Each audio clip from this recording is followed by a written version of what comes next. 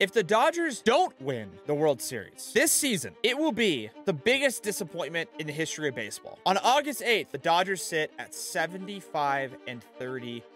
They are 42 games over 500. The Dodgers could lose a month straight and be over 500. The Dodgers have the best team ERA in all of baseball, the best offensive OPS of any team in baseball. They are first in slugging. They are first in on-base percentage. They are third in batting average. They are third in stolen bases. They're second in walks, second in RBIs, sixth in home runs, third in triples, second place in doubles, and they're second place in runs scored. They are top 6 in every single offensive category. Every single one. They are on pace for 112 wins. The Dodgers have had some unbelievable teams over the last decade. This team in 2022 is by far the best team they've had in the 2000s.